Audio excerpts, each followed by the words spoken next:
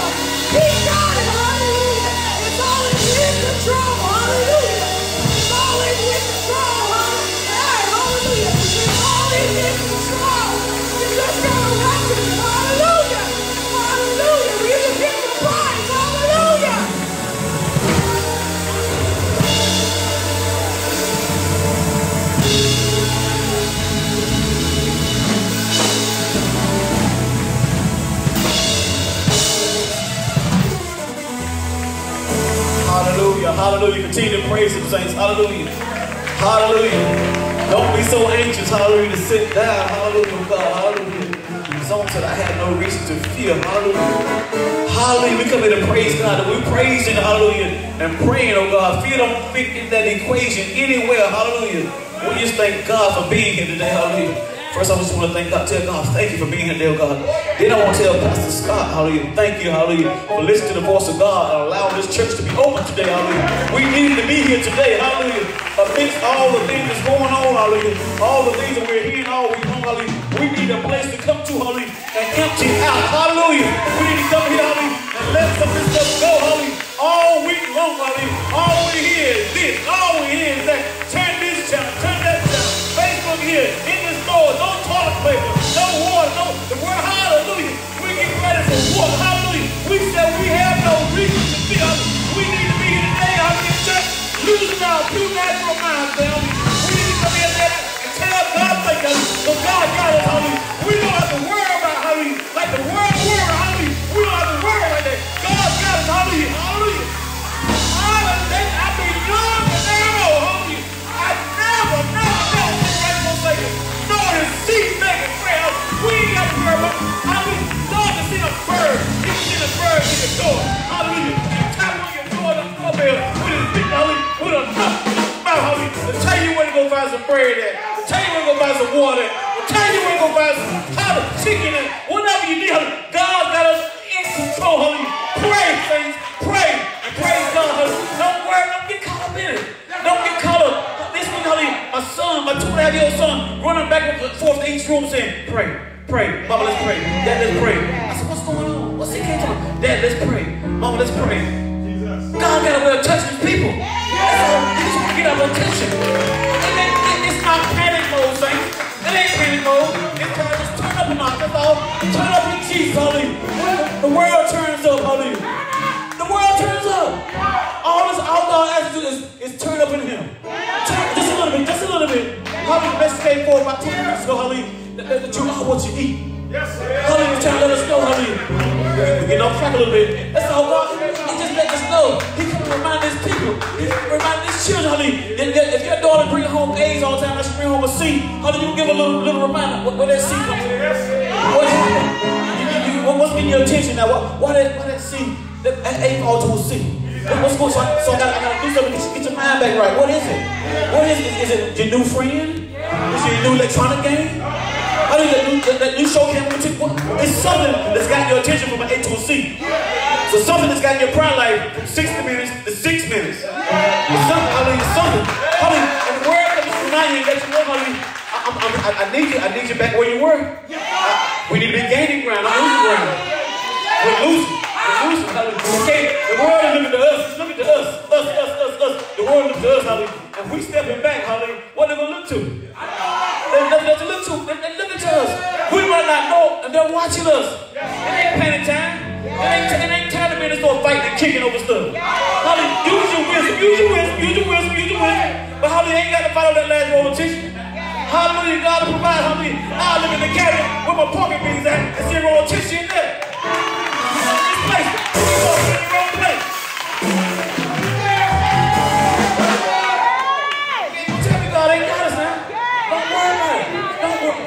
Saints of God, be happy. And Chuck said, right, the first song, the second song was right now. I feel all right. I'm not putting on no gloves right now. I'm going to touch you. I'm going to high five you. I can kiss you.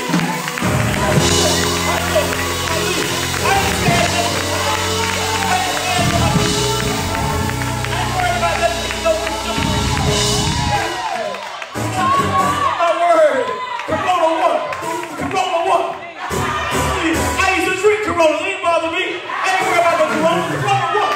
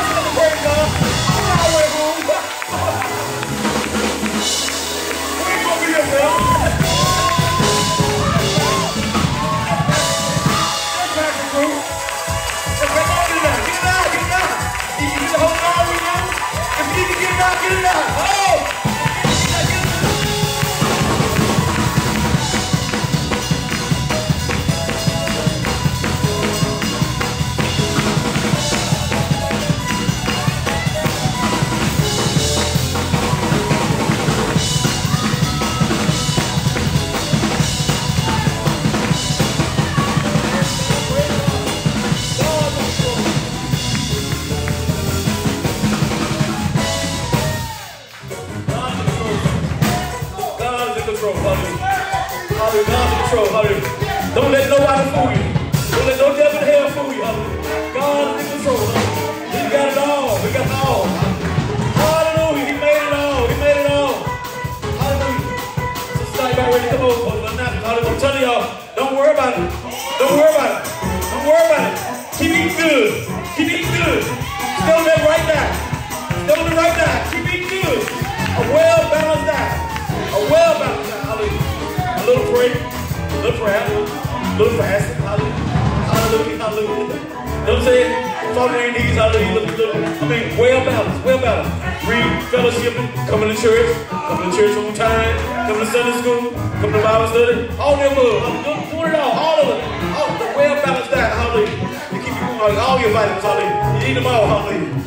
Come on, sister.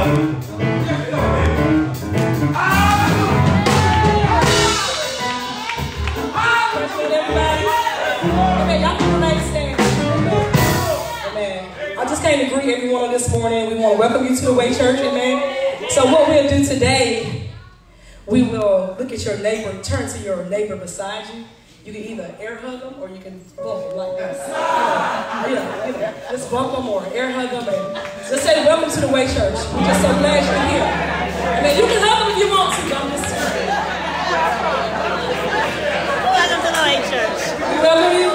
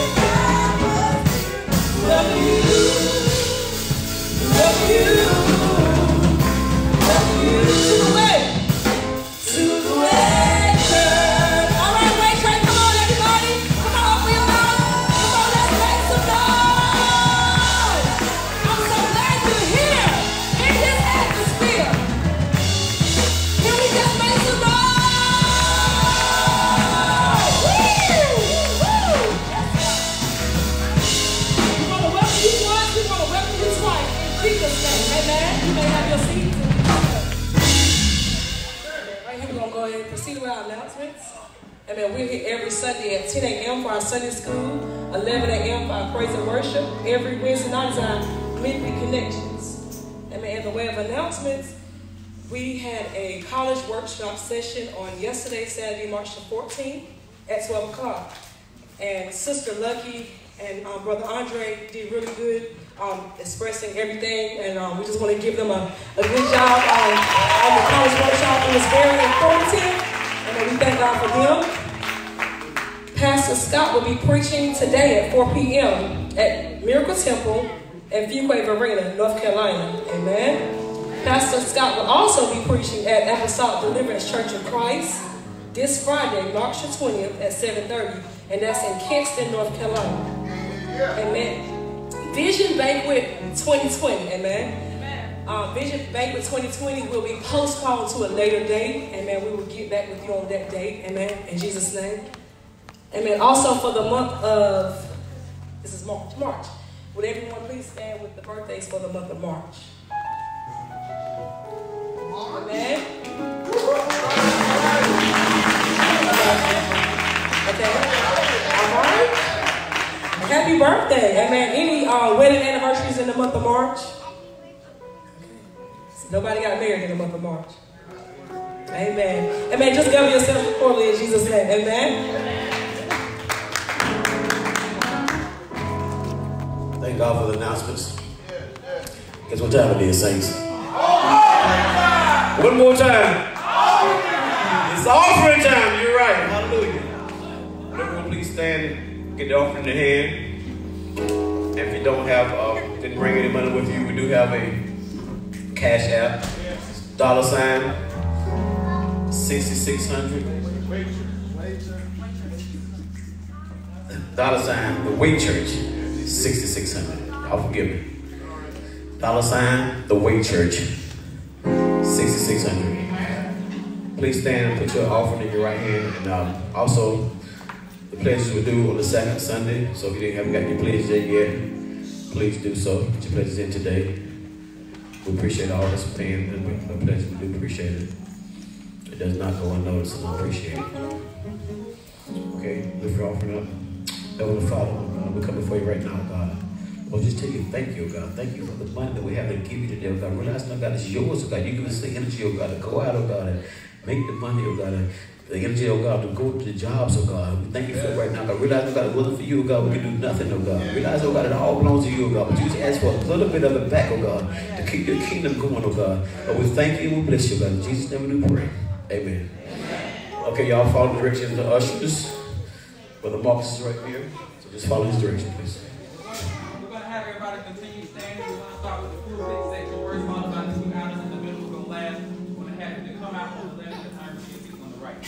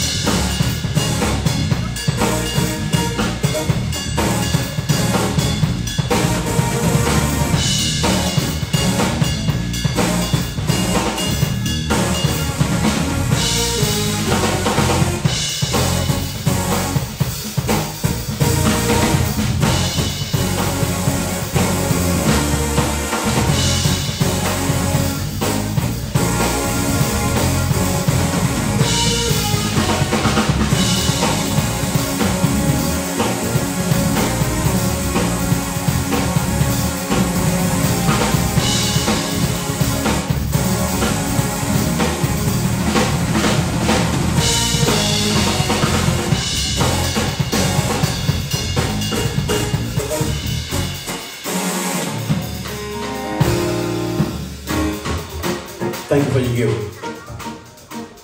Right now we're going to have we'll turn on that loose. Praise the Lord, church. Praise the Lord, church. I have no reason to fear. Amen. For the Lord is on my side. Amen. The Lord is on my side. Amen. Can I get everybody to stand? Truly, we thank God for our pastor. Amen. Such a wonderful, mighty man of God.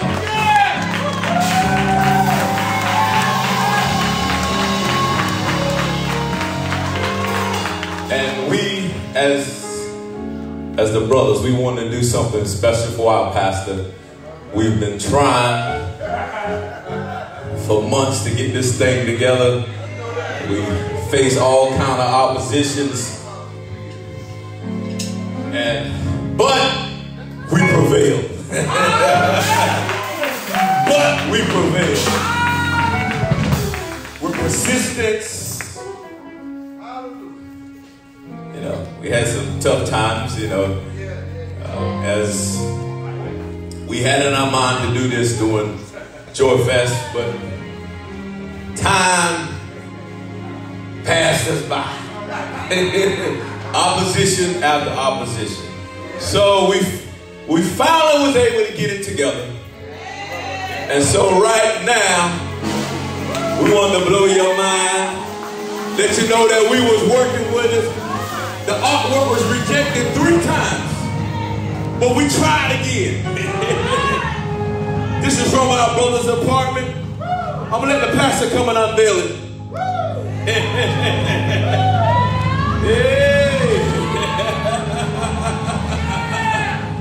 Hey.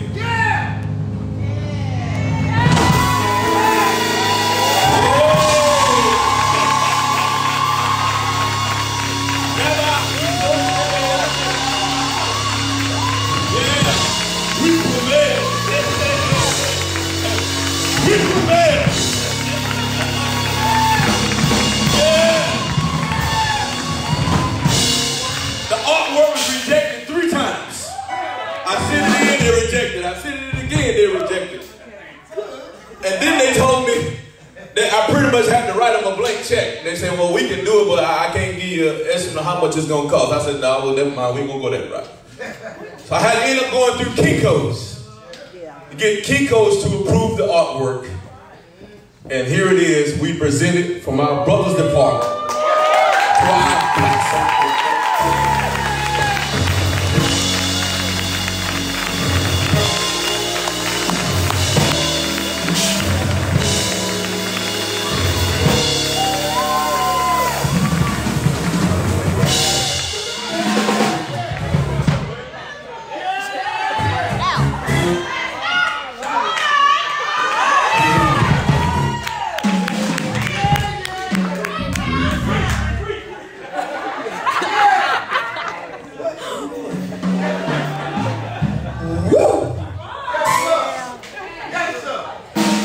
So glad that the Lord saved me. I'm so glad that the Lord saved me. Wow.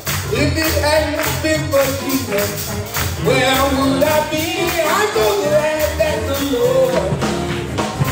Oh, I'm so glad that the Lord saved me. I'm so glad that the Lord saved me. Oh, if it had not been for Jesus, where would I be? I'm so glad that the Lord. Oh, I'm so glad that the Lord saved me. Oh, I'm so glad that the Lord saved. Are y'all glad? Oh, if it had not been, just tell me where. Oh, I'm so glad. Hey! Oh, and I'm so glad that the Lord saved me. Are you glad? You're glad? Oh, save me. 'Cause if it had not been for Jesus, where? Oh, I'm so glad. Oh, He saved me. He saved me. Oh, I'm so glad that the Lord saved me. If it had not been for Jesus, where would I be? And I'm going. Oh, He saved me. He saved me. He saved me. He saved me. And I can witness that know He's Savior. He saved me. He saved me. The Holy Ghost and the power of God. He saved me. He saved me. Down on my knees. Cry, Jesus, Jesus. He saved me. He saved me. I'm so glad that the Lord saved me. If it had not been for Jesus, where would I be? So glad. Yeah. Come on, make some noise. If you're glad about Jesus, if you're glad about His saving power, take a few minutes to let Him know how much you think about it. Oh, give Him the best praise that you have. This one ain't for the president. This one ain't for the pastor. But I want Jesus to know that I appreciate the saving my soul.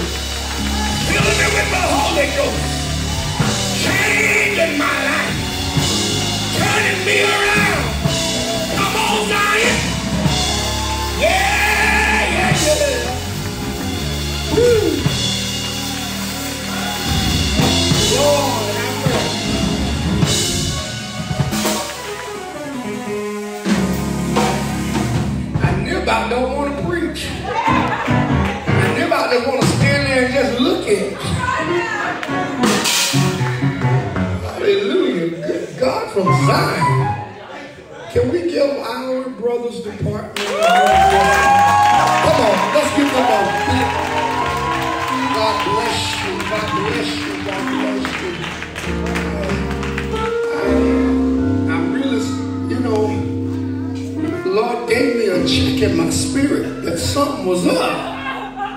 And I said, now what in the world is this? But, you know, it's kind of hard to pull something over on somebody that, you know a little bit. But I kept looking over and said, well, where is Elder Lewis? And he ain't over here. Something feels strange. And for some reason I just felt something. And then he said, we got a presentation. I said, okay. Who's getting presented to today? Amen. Bless the Lord. They come up with this here, this. Woo!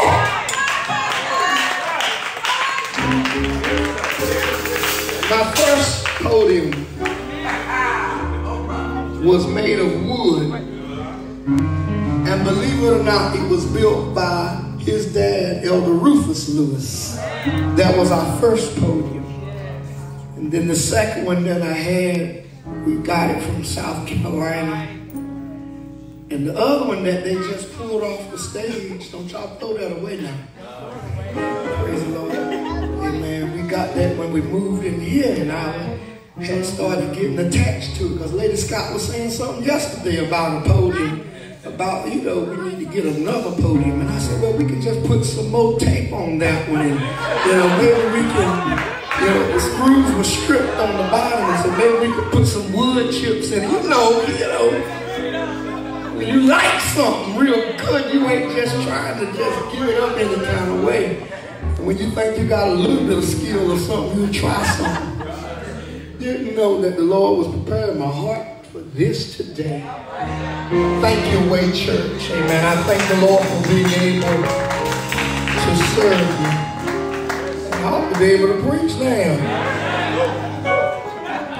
And to God be the glory for the things that he has done. We certainly honor our assistant pastor. And come on. Praise the Lord. Amen. He is a servant in the house of the Lord. And I thank God for him, because my heart safely trusted him.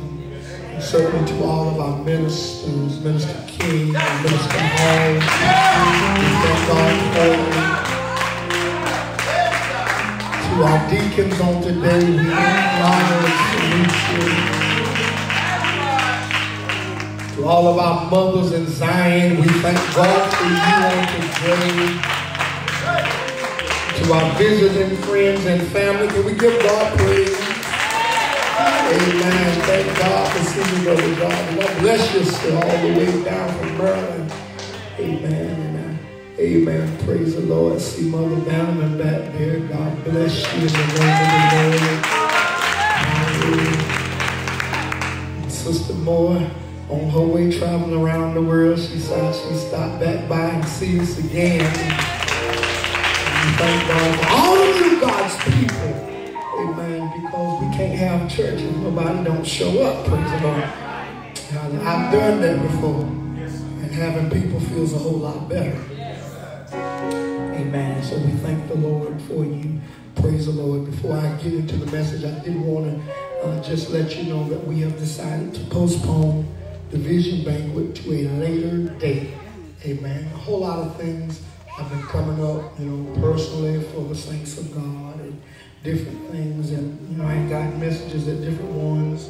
I said that for whatever reason that they couldn't make it. And I had already felt like that I needed to push it forward, but you know, sometimes when you do something, you know, it's kind of set in stone and you want to do it, praise the Lord. Hallelujah. But the Spirit said, no, go ahead and push it back further, praise the Lord. And so, amen, it will be announced at a later date in the summer. If you've already paid for it, the record is there. You will not be doubly charged. Your money will be held, as the old folks say, in escrow. Amen. It will be held. Praise the Lord. And those of you, amen, that have not, please continue to see Sister Lewis. Praise the Lord. With that, we want to wow you. If the brothers are already doing something like this, you can't even imagine what God is about to do in the next season. Come on, tell God thank you. Briefly, I also wanted to address, amen, praise the Lord, to continue to keep our church doors open amid this coronavirus, praise the Lord, was not a decision that I just came at lightly, nor did I go after it bullheadishly thinking, well, we got the anointing, we got the power of God, we ain't gonna worry about stuff. People that don't lead people can say stuff like that. But when you are a leader, you have to think of every angle possible, and you have to go slow enough. Amen. The bigger your bus get, you can't turn it on a dime. Come on, somebody. Praise the Lord. You got a little small Chevette. How many remember the Chevettes? Praise God. You can show and go on and you'll be all right. But you driving a big old 15 passenger or even a bus, you got to kind of slow, go around that curve a little slower. So, amen, we took our time and we thought about it. And what I'm telling you, we're not up here to condemn any other church that decided to close down, nor do we think we're better because we're open. But I felt the leading of God's Spirit to be open and to be in the services of the Lord today. Come on, somebody. Amen. And I'll say this so that our thinking can be enlightened. When you're not on a certain level, you don't think like people on that level because you only see here. And if you ever get there, then you'll see why certain people made the decisions that they made. But when you're blindsided and you don't know the perspective of an individual, you need to be careful judging and allowing a lot of things coming out your mouth, because time has a way of making you eat your words because you don't know. Are y'all understanding what I'm saying? I've never pastored a 1,000-member church. I've never pastored a 30,000-member church. I can only imagine what the Joel Osteens and the T.D. Jakes are going through, amen, in this season right now. Praise the Lord. Are you understanding what I'm saying? So you're not there yet. So God haven't given you the grace to deal with that. So deal with things where you are. So what we want us to do, we want to praise the Lord. We want to have the church doors open. Amen. We want to be able to dance and shout. But we want you to be responsible. Be clean. Wash your hands. Let me say that again. Wash your hands. Be clean. Cleanliness is next to holiness. In fact, holiness is clean. So wash your hands. Praise the Lord. Your bodies and your houses and stuff. And I don't care how much you want to be to church. If your immune system is compromised, stay home until you feel better. Praise the Lord. I remember there was a time where I don't care how sick you was, I said, come on to the church. Come on, come on. We the hospital. And we are the hospital. But then there's another scripture that said, call for the elders of the church. So that does mean that sometimes you can get in a place where you can't come to the house of God. The house of God got to come to you. So don't ever be so narrow-minded that you think that something is just one way. It's not just one way. Even with us claiming Psalms 91 over our life, it's not just when he says the plagues won't come now, you'll do doesn't mean that the plagues won't come. What that means is that when you follow God, he will give you directions on how to avoid, amen, being contaminated with those things. Sometimes he'll say, your Aunt Gloria wants you to come eat dinner in her house, and the Spirit said, don't go over there again. Now, you can say, well, no weapon formed against me shall prosper. Well, he was trying to tell you so it wouldn't prosper, but you went over, you got all that faith, and you went over there and ate anyway, and now we're looking down on you saying, don't he look so natural? It wasn't that the word of God wasn't there, it wasn't you wasn't obedient. So what you need to do is go slow enough so that you don't ever have to eat your words. Are y'all hearing what I'm saying? Live long enough to realize that sometimes we just don't know what we're talking about. Oh, y'all quiet up in here. When we get wise enough to know that, then we'll. Hallelujah. Amen. That's enough of that. Praise the Lord. Look at somebody and say, there's a word in the house today. Praise the Lord. Y'all still happy? Oh, yeah. Are y'all satisfied with the praise you gave the Lord this morning? Hallelujah. Do you feel like you ought to give him just a little bit more praise? If there's anybody here that ain't quite satisfied, you feel like you want to give God something, why don't you just stand to your feet and just give him the best praise for his goodness and his mercy. Hallelujah! Wow, Lord! I want you to know that if you really knew what the Lord was about to do for you, you would just lose your mind in praise. Hallelujah! If you knew that not only was he going to bring you out, but he's getting ready to put you in a wealthy place, you ought to give him the glory.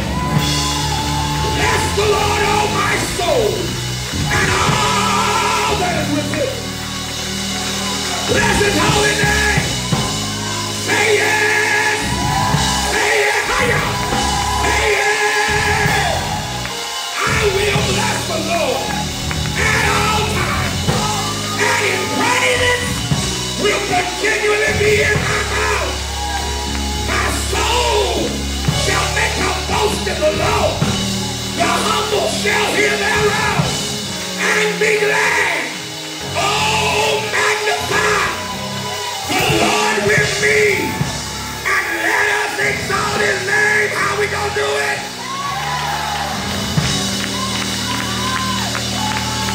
Woo!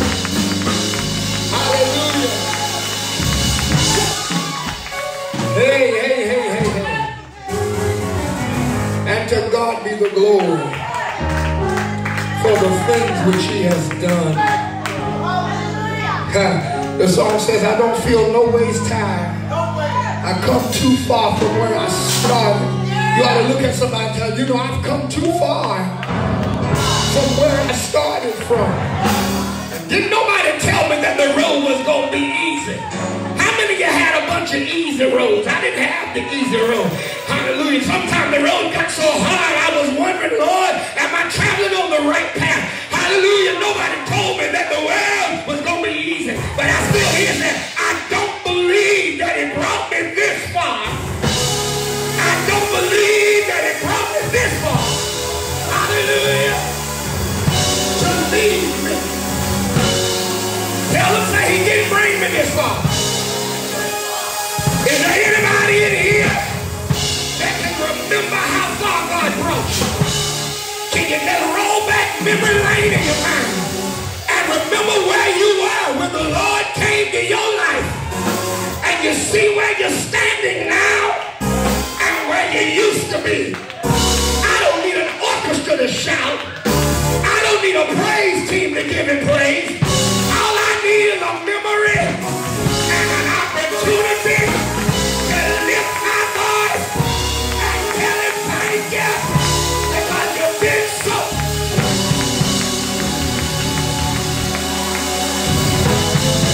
Woo!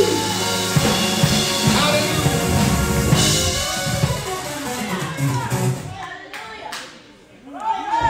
To God be the glory. You may be seated for just a moment. Hallelujah. We love the Lord today because he is good. His mercy is everlasting, and his truth endures into all generation. Amen? How many of y'all caught, praise the Lord, the broadcast from Wednesday night? Praise the Lord. Anybody saw that? Praise the Lord. Did it bless anybody? Praise the Lord. Hallelujah. I found out that sometimes we as believers, praise the Lord, are motivated by our emotions. And sometimes, praise the Lord, being happy in your emotions is not just enough. Hallelujah. The word of God has to come to you. The truth of God's word has to be embedded down in your soul, so that when situations come, hallelujah, situations attack, praise the Lord, your life, you will have the wellspring of the word of the Lord to draw back on. But the problem is, if we just are excited, we just got excitement, and we should be excited. We should dance, and we should shout, and we should have a good time. But if you don't ever hide the word of God in your heart, then all you did was get excited. And it's like you came to church like you went to a ball game. Come on, somebody. Once the ball game is over, your team won or lost, that's it. But when you have God, amen, and the word of the Lord, it's a lot different.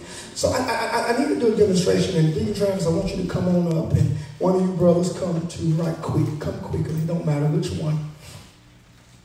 Amen. I want you to take, and hold that just like that. Stand in front of the people, and I need you to stand over there. Well, which way? You gonna stand there? Okay, you stand there. You stand there. You stand in front. Let that one hang down straight. There you go. Hallelujah. It's going to be interesting today. So y'all just follow me. Amen? Amen. You know, when we were young, we were taught that when we color, you color how? Side the lines, right? If you draw a line, you make a straight line. We were taught, amen, things were pretty straightforward, that either you were up or down, in or out, black or white. Is that right? Amen. We were never given any, praise the Lord, alternative to think any other way. And so as young people, praise the Lord, when we went and attacked life, especially at salvation, we came at life looking for it to be like this. Is that right? You have a start and you have a finish. And so life, amen, needed to be straight. Amen. Life needed to be simple. But how many of you, after living for a while, found out that life sometimes can be anything but simple? I know that's right. Yes, sir. In fact, when you start dealing with salvation and being in church and loving God can be anything but simple. In fact, how many of you can raise your hand and say that your life don't look like this? How many of y'all life look like this? Y'all life look like this? How many of you more so identify with this right here? Right. And so, praise the Lord, many times we're mad at life and mad at salvation because it doesn't look like this, because we've been trained and taught that if you're going to be saved and you're going to walk with the Lord, that this is exactly how life needs to be. But the truth of the matter is, if you live long enough, if you deal with people long enough, you'll find out that the majority of people's lives are like this.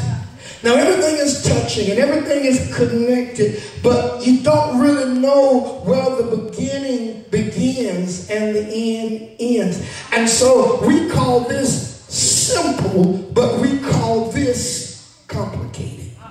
Yes, sir. Oh, y'all not hearing me? I want to talk to somebody today who know you saved, but you don't feel like you're saved. Know you love God, but sometimes things fight at your assurance of who you are in God. Sometimes you feel sanctified. Sometimes you feel cranktified. Sometimes you feel holy. Don't get mad at me. Sometimes you feel horny. Oh, they done got quiet now. Y'all already know by now I'm the real preacher, so if you don't like it, exit now. But I love God, and I can't explain it because it's complicated. That's what we say when words fail to express what we're going through in life. You try to tell people what's going on, but the truth of the matter is it's complicated. That's the name of the lesson today. I want to talk about it's complicated.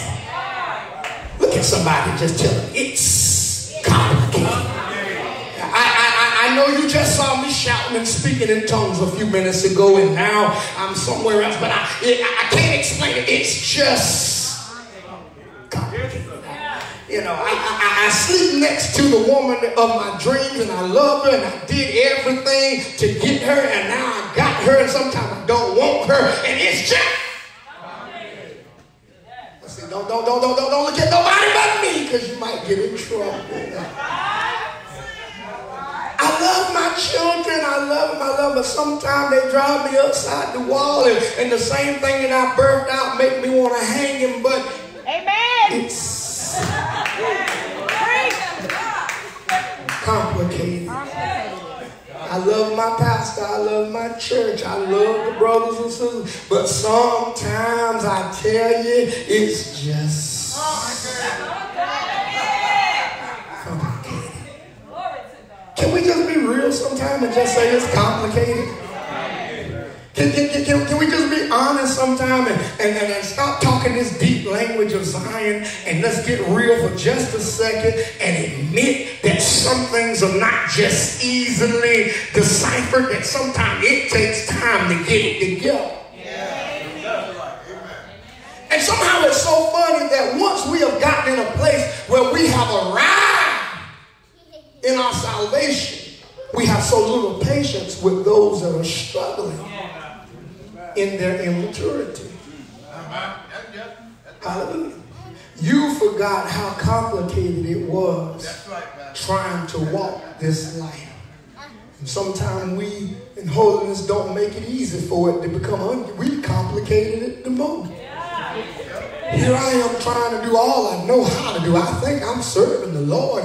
And then somebody said, boy, you ain't doing that right. Nah, boy, you're going to be lost. You keep doing that ain't right. And so now you confused because I thought I did what the Lord said do. You told me that if I got the Holy Ghost, I would be saved and I'm on my way to heaven. But now when I hear you talk about that you saved, now you talk about praying for me that I make it in the end. It's complicated. Because I thought I was saved, so I'm not saved, or I am saved, or... Ooh. If I wear this, I'm a heathen. If I wear that, I'm a saint. And so we have the good guys dressed like this. And we have the bad guys dressed like that. But what happened when the good guys and the bad guys switch clothes? And so now I'm looking at what's supposed to be a good guy, and he acting bad, but he look good because all my life I've been taught that that is good. And then the guy that looks bad, he's actually good, but I'm treating him like it's bad because all my life I've been taught that he is. And what if I told you that there's a little good and bad in both of them?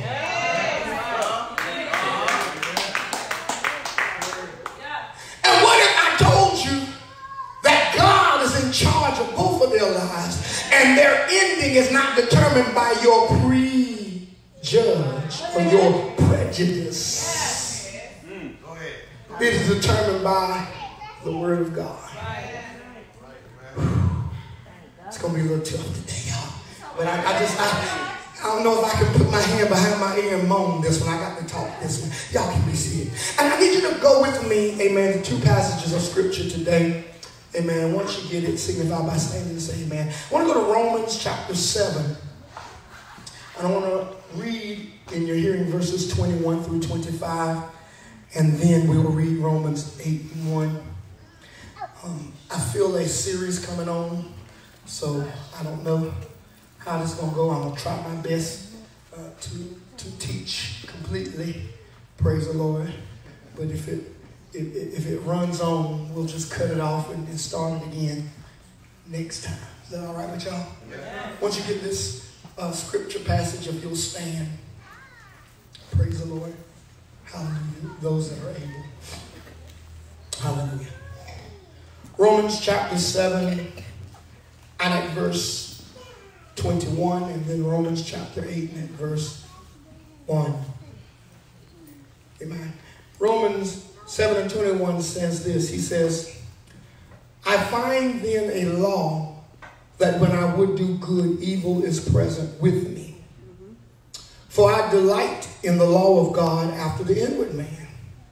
But I see another law in my members warring against the law of my mind, bringing me into captivity in the law of sin, which is in my members. O wretched man that I am, who shall deliver me from this body of death? I thank God through Jesus Christ our Lord. So with my mind, I myself serve the law of God, but with the flesh, the law of sin. Romans 8 and 1. There is therefore now no condemnation to them which are in Christ Jesus, who walk not after the flesh, but after the Spirit. Yes. Father, in the name of Jesus, may we do no damage to your word, but speak that which is right, which is sound, which is true. Open up our understanding. Give us a revelation of your word. Teach us, and we shall be taught. We'll give your name the glory, the honor, and the praise. For it is in Jesus' name we pray. Amen. Amen. You may be seated in the house of prayer. Now, I was always familiar with Romans 8 and 1 because my pastor preached that, hammered on it. Amen.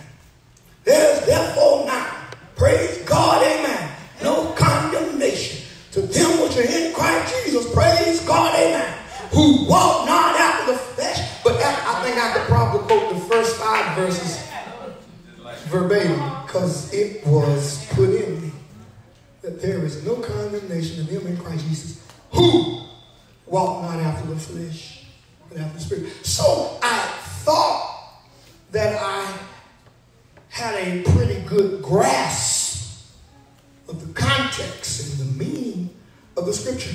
But how many of you know that as you grow with the Lord and walk with him, he will challenge your theology? Yes, he will. And if God is not challenging your theology, you don't have a relationship with him. If God, and I'm going to tell you the truth, like if God doesn't challenge the way you've seen a thing and make you think about it over again, you probably don't talk to him enough. Because when you talk to God enough, when you deal with God on a certain level, God will check what you think you know. And you'll realize that you don't know what you thought. So I was comfortable with preaching Romans 8 and 1. But then I came across the 7th chapter of Romans. And when I began to read some of the things that the apostle, not Lepion, but the apostle Paul was saying, praise the Lord, I thought that he sounded like bipolar. Yeah, y'all quiet now. I thought Apostle Paul sounded bipolar. I'm just thinking to myself, no, not the apostle. He ain't struggling like I was struggling. I got saved when I was 10, so I was in my adolescence, pre-adolescence, and then in my teen years, and so add salvation to going through your teenage years to when natural things in life begin to happen and take place. And let me tell you something about the saints. The saints won't let you grow up and be a child. Not if you say you got the Holy Ghost. You got to be a little adult. That ain't natural. I don't care how you put it. Yes, Lord, they quiet, but we're going to get through this. Take a deep breath. And so, praise the Lord, when I begin to look at this, the Apostle Paul began to describe exactly where I was at. He says, I find then a law that when I would do good, evil is present with me. Anybody ever seen that law in action? And every time I have a mind to do something that's right, something that is wrong presents itself. It's kind of almost like the law of the wheat and the tare. Every time you plant some wheat somewhere, the enemy gonna plant a tare somewhere. It kind of balances life out. You're never going to get by without having some type of opposition in life. Hallelujah.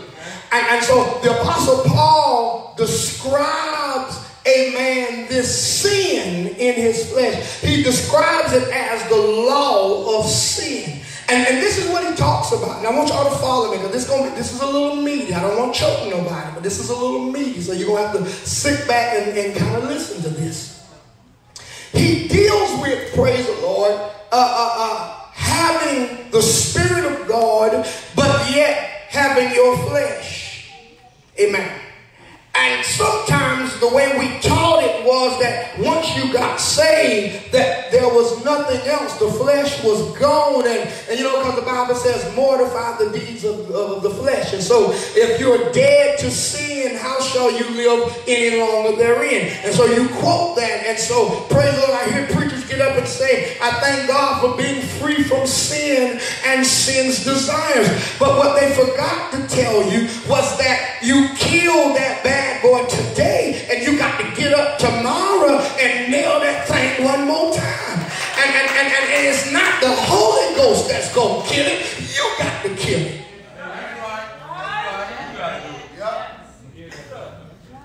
It's like the living dead. It's nasty, it's rotten, it's putrid, but it won't keep getting up living. You thought you dealt with it. You thought you handled it. I handled my attitude. I handled my anger. I handled it. But and you'll go on for about 5 years thinking you delivered. But the only reason why you feel like you're delivered from a thing because you have not had something to challenge it to make it rise up. Baby, I've been saved all day long, and I'm glad. I got one wife and no sweethearts on the side. Well, that's because you're ugly.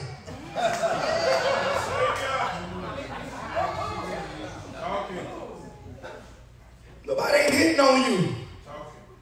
Oh, they done got quiet, Jesus.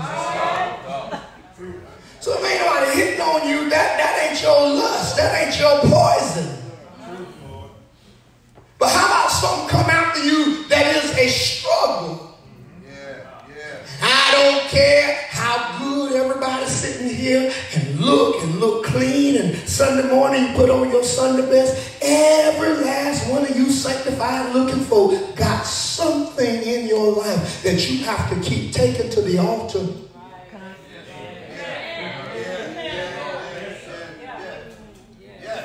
So Paul deals with the struggles of wanting to be saved, wanting to please God, and yet this flesh continues to rise. And so what he did, and I encourage you to go back and read the whole chapter. But Elder Lewis, what he begins to tell us, he tells us that the law was never created to justify you. Following rules and regulations never justify you. I'm going to tell you what rules do. What a law does, it revives the nature of sin in your flesh and makes you want to break the very same law that was put up before you. Okay? If the speed limit says go 45, most of us drive about, well, she said 65, I'm going to give you 50. What is it that makes you go? And people used to say, but you know, you can go 5 miles over the speed limit and you ain't going to get to. And so I thought that was the law. So I asked, one day I was standing in the line and I asked a state patrolman, I said, I was told that if you went 5 miles, now I've been driving for a good little while.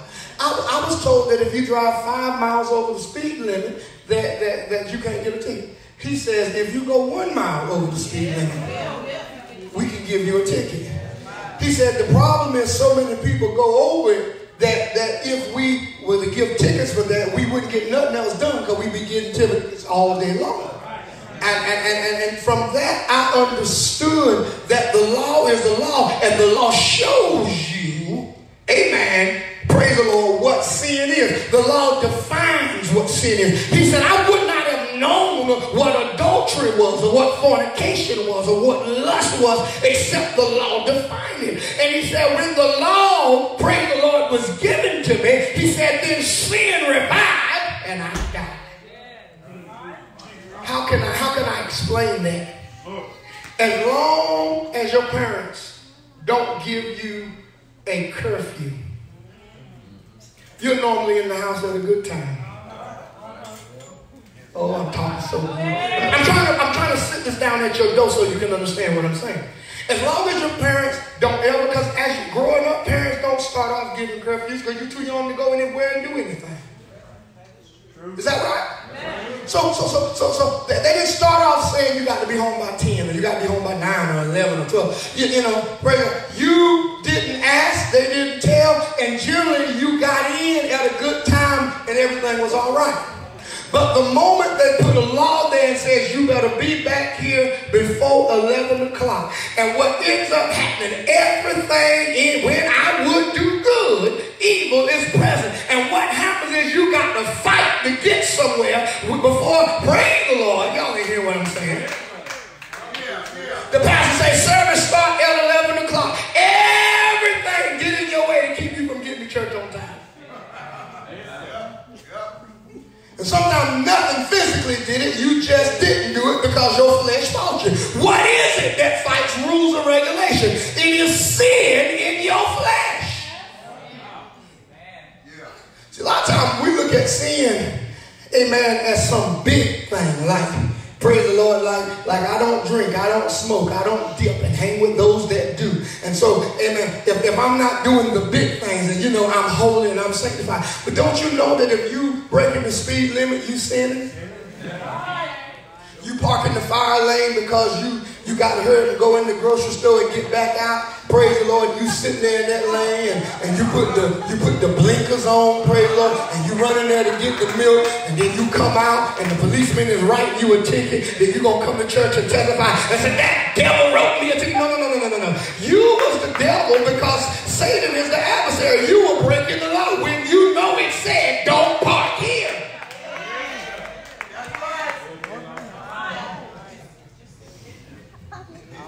If people were just in their natures, we wouldn't need to have lines out there in the parking lot. There's lines because you might not park right. You're going to take more, amen, than what the next man, praise Lord, you'll get in his space. So they put lines. That's a law. And you're right. Because the moment they see those lines, amen, something revives on the inside. Preaching against sin produces a rebellion in folks. It makes you want to do exactly what the preacher said don't do.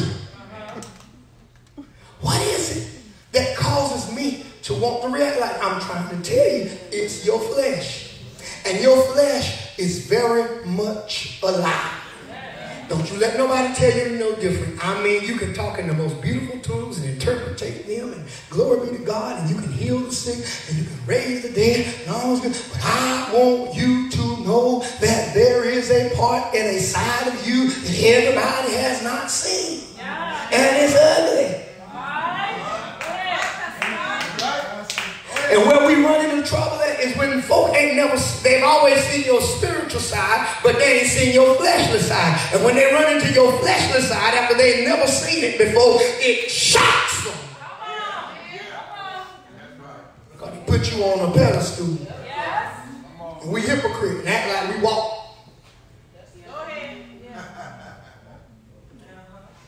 Ooh, Lord, they quiet today, Lord. Hallelujah. And so what Paul does, he explains to you that sin has a law. And the law of sin says that wherever there is a law telling you that, praise the Lord, you shouldn't do something, it is the sin that revives that want to do the exact opposite of what it told you to do. Amen. Why is it, praise the Lord, when you first get married to somebody, sisters, you want to cook him grits and eggs, whether you can cook or not. You want to serve him and love on him and rub his feet and do all that kind of, and brothers, when you first get married, you want to sit next to him. Sit together, just warm. When you was courting them, praise the Lord, all of a sudden you was texting them and every 5 minutes, what you doing? But then all of a sudden now you've been married and now he said, well, you know, I'm your husband, you supposed to cook for me. Now all of a sudden, I ain't your maid. Your hands ain't broke. Cook for yourself. What make you do that? The rebellion against the law. He put a law on you and said, well, I want dinner ready by 6 o'clock every night. And you said, after all I've done today, I work just like you work. Well. See, I done lost half of the church already.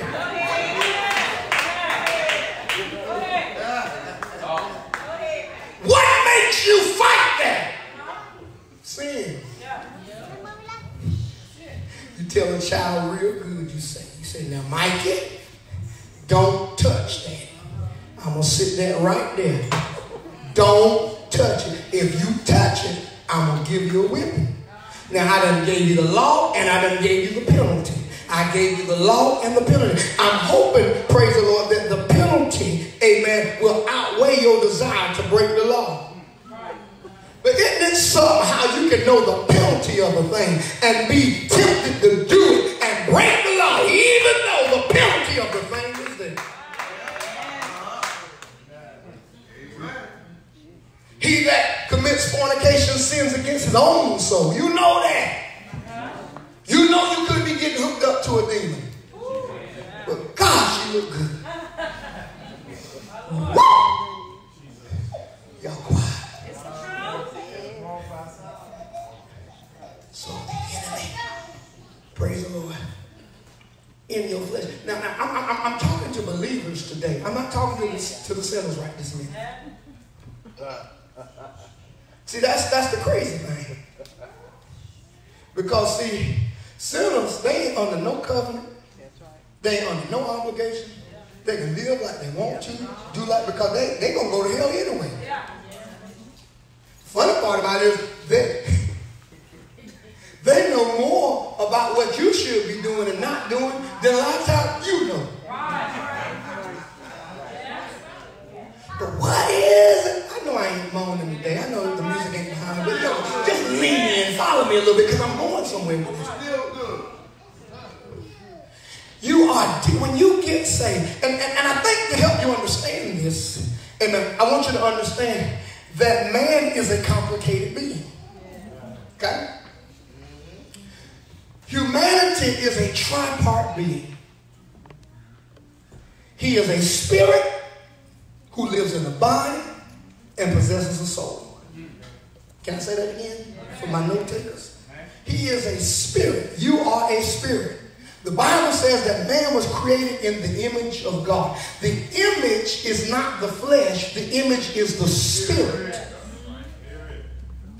God breathed into man the breath of life, and man became a living soul. All the body was an earth suit. The word looks and said that he looked and saw that there was not a man to till the soil. Why? Man was created, but he was not formed. He had no way to operate on the earth because the earth was physical. The earth was terra. The earth was ground. The earth was land. The earth was physical, but man was spiritual. And so your body is what relates to the earth. It is your body that feels the wind blow.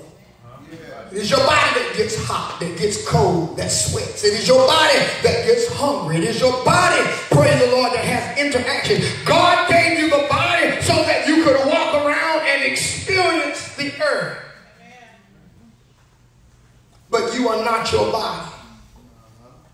are a spirit.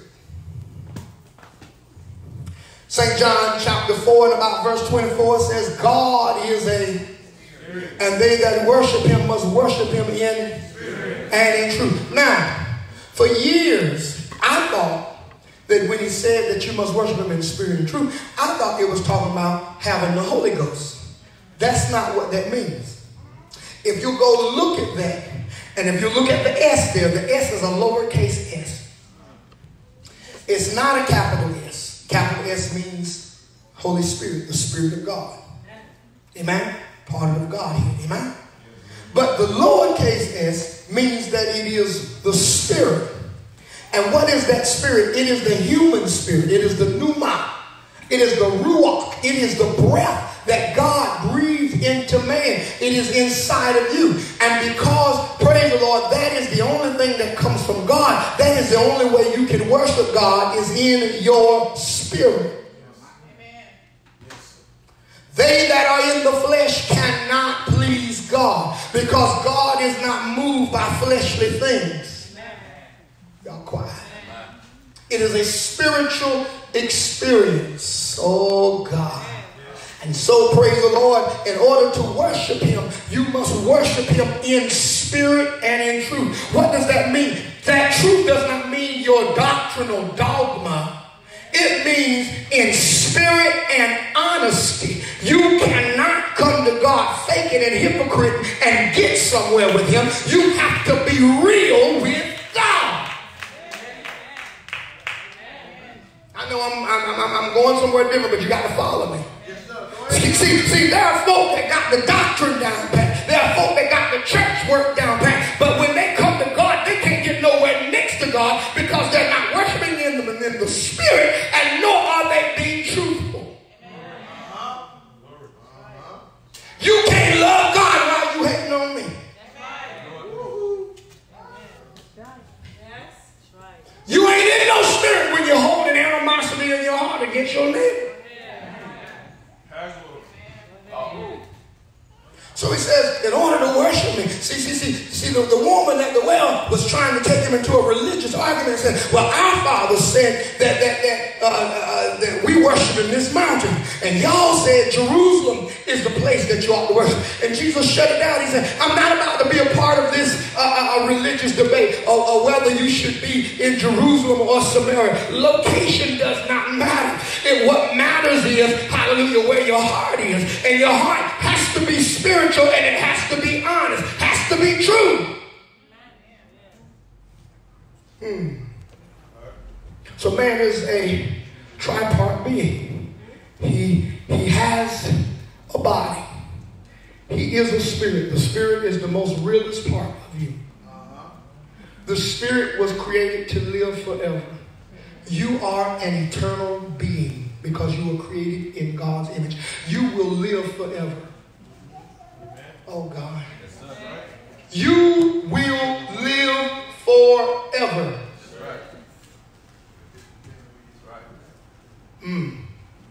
You lived before you were born. Oh, he told Jeremiah, before you came forth out of the womb, before you were formed, I knew you. Knew past tense. If God don't know you, you don't exist. That's right. The very fact that God said he knew you means you existed. Maybe not in this form.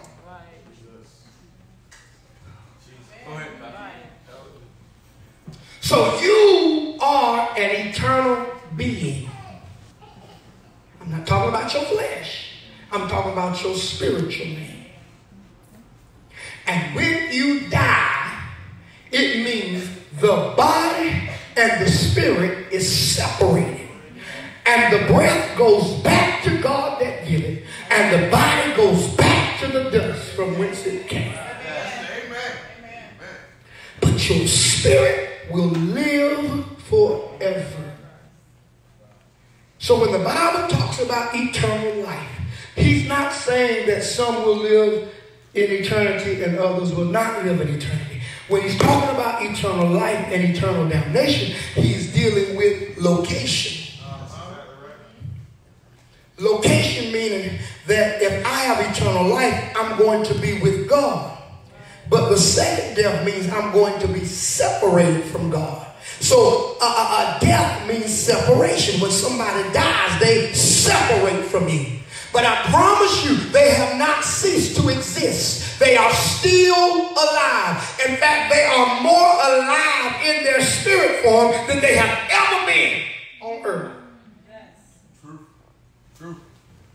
I hope I'm helping somebody today. The reason why I'm trying to label this fact, because I got to get you to understand that since you are a tripart being, now I talked about the spirit, and I talked about the body, but then you have the soul. Now the soul, Minister King, is what holds your intellect, your will, your emotion. Hallelujah. And your soul can be either influenced by the spirit or it can be influenced by the flesh. And it is in your soul where you have the fight. It's like the battleground. Praise God, where you have the fight of whether I'm going to do the right thing or whether I'm going to do the wrong thing. That happens in your soul. When a believer gets saved, they first of all get saved in their spirit first. Okay? All right, I want y'all to understand that. You get saved because what God is trying to do when he saves somebody, he is regenerating that dead spirit, that dead wind inside of you that you were born in sin because Adam sinned, and all death means is separation. So as an unregenerated person, you are separated from the things of God. So when somebody gets saved, he illuminates or he regenerates that spirit man. And when he gets saved, the spirit man comes alive. Now he can talk to God and God can talk to him. And they have a communication because the spirit is alive. Okay? Y'all with me? The spirit is saved. The soul is being saved. The body will be saved. Let me say that again. The spirit is saved. Okay? The soul is being saved. That's sanctification. Romans 12:1 says what? Beseech you therefore, brethren, by the mercies of God, that you present your body a living sacrifice, holy and acceptable unto God, which is your reasonable service. And be not conformed to this world, but be ye what? By the what? The renewing of your mind. The renewing of your mind is the saving of your soul. So your soul is being saved. Your body will be saved. Y'all follow me? Praise the Lord. And so sanctification is what's happening in your soul. It's dealing with your mind. Your mind is being renewed. You're learning things. You do. But the flesh is not saved. When folk get saved, they made up this song. I looked at my hands and my hands looked new. I said I looked at my feet and they did too. And it sounds good. Ooh, sounds real good. Yeah. The funny part about it is if you had a bunion on your toe when you got the Holy Ghost, when you come down, all that bunion is still there.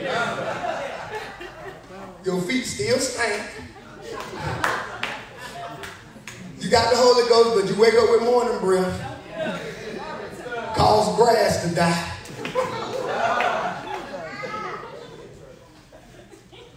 You're singing. Lord, help me to tell them. Lord, help me. You know, and I know this is the boring part, but you got to get this. You got to get this. You sitting there, praise the Lord. You know, when you get saved and you talking about my hands look new, my feet look new, and I'm here to tell you, your body ain't new.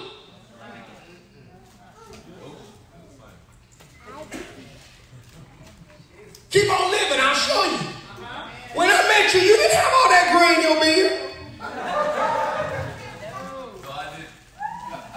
black. I got pictures of you on my wedding day.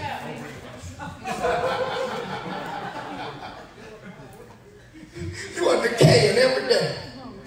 This earth suit that you in is going down. You spend hours trying to fix it and make it look good. My wife looked at some hair in her head the other day. She said, my God, how come you ain't tell me that all these strings are great? Well, baby, you still look prettier than me. Hallelujah.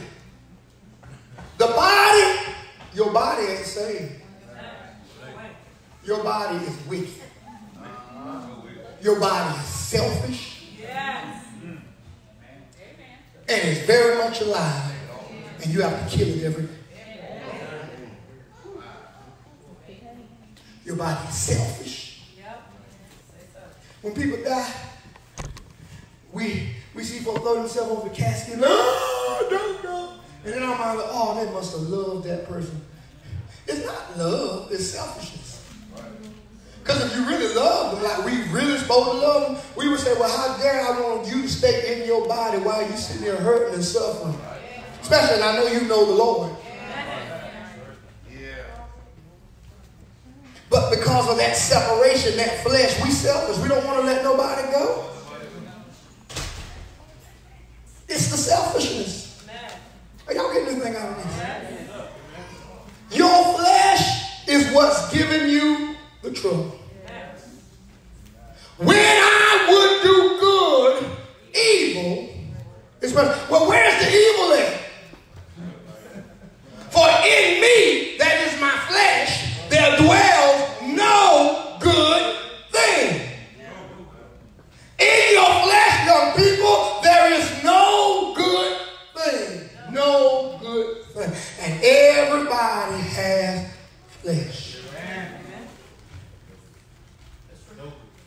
So I'm conflicted.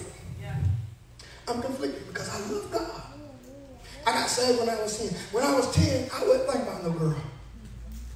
Seriously, when I was 10, I wasn't, that part of life hadn't kicked in. Maybe I was a late bloomer. These kids today, they grow up real fast. When I was 10, 10 was like, go play with trucks and dinosaurs, and, Now 10 is like, I got a boyfriend, like, who? Lucia.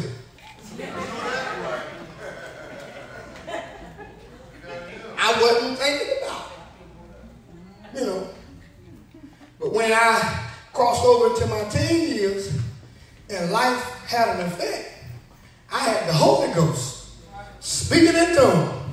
I was a preacher at the age of 14. But good God, them girls look good. Even so much, I kept going down to Beulahville till I got one of them.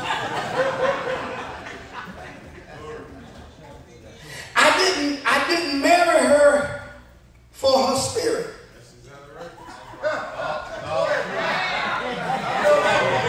Oh, y'all don't want to be real. She didn't come walking down the aisle with her spirit showing. I wish she would have come down the aisle with a hairnet on and some cotton stockings and stuff like, I'm going to send you back, because that ain't what I'm married.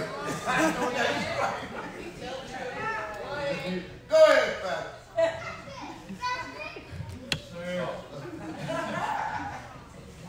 I was married because of my flesh. For the two shall be one. One what? I'm in the book. Book me, check me, I got you. You don't want none of this. Hallelujah. Flesh. I was saved. I loved the Lord. I was a tongue talker. But I wanted some flesh. Just like you want some flesh.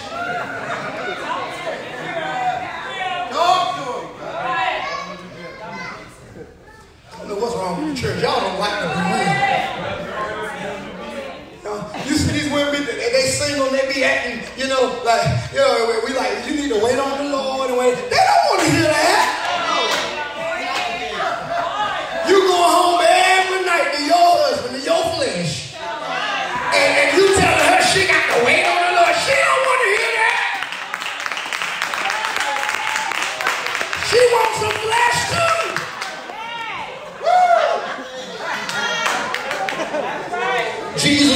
husband, you're lying.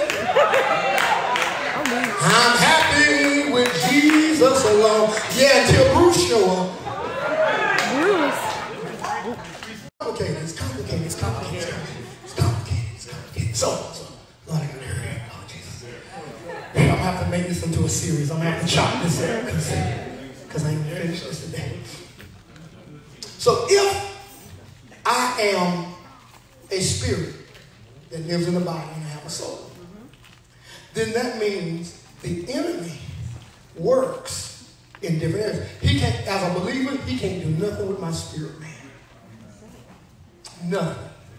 He has no access to my spirit whatsoever because that belongs to God. That's the part of you that want to live right. That's the part of you that want to treat everybody right. That's the part of you that after you just got mad and fussed somebody out, that tells you, you need to go somewhere and pray. That's your spirit man. Now in your flesh is like, you don't need to be praying. You just got you fussing your children out. You don't need to be praying. So your flesh brings you under condemnation. Your flesh makes you feel unworthy. Your flesh makes you feel like God don't love you no more because you messed up. When the truth of the matter is, it was the flesh that been messed up all the while. Now, the truth of the matter is that when God saved and deliver a believer, they are saved and sealed unto the day of redemption. Oh, y'all don't like what I'm trying to tell you. Oh, you don't believe me? Get me John 3:16. Quickly. I want to show you something. One of the most simple scriptures that we quote on Easter Sunday. John 3:16. Watch what it says. What it says. Read it good. Come on. You might have to have say what? For God so loved the world, Rufus. That he gave his only begotten Son. That he gave his only begotten Son. That whosoever believe in him should not perish. Might perish.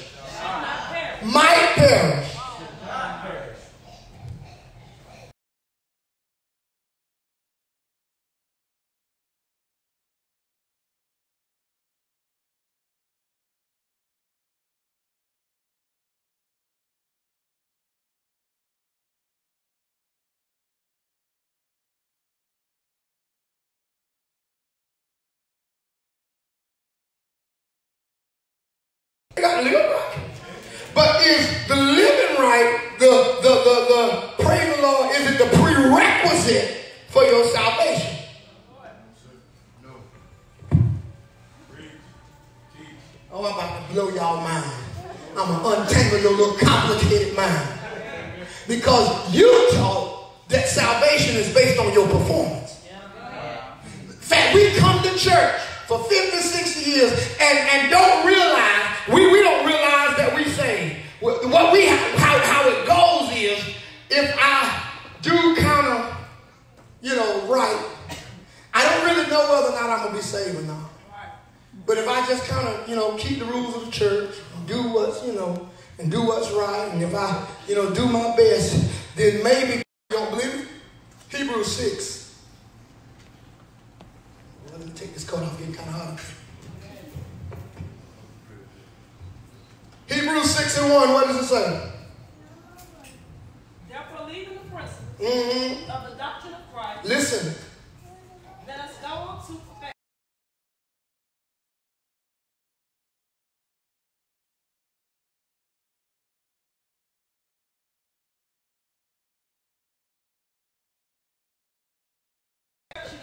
Resurrection of the dead.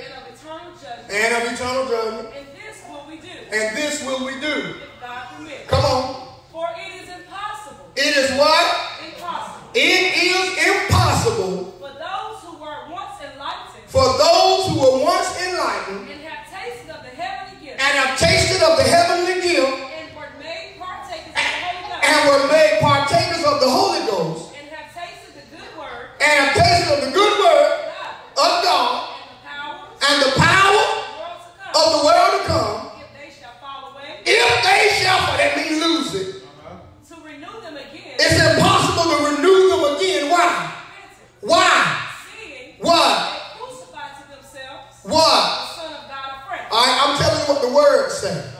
Put them to an open shack.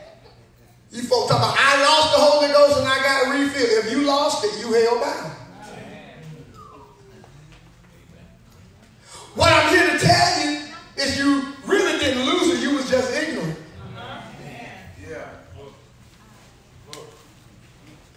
If God really saved you, it ain't easy to get unsaved.